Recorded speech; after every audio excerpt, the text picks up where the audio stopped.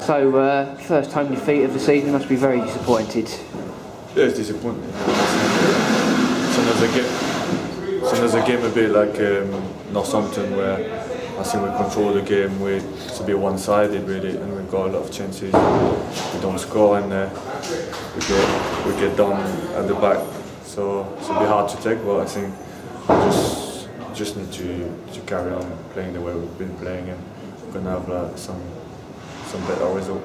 Just feel it's that lack of clinicalness in front of goal really that's proving the difference at the moment.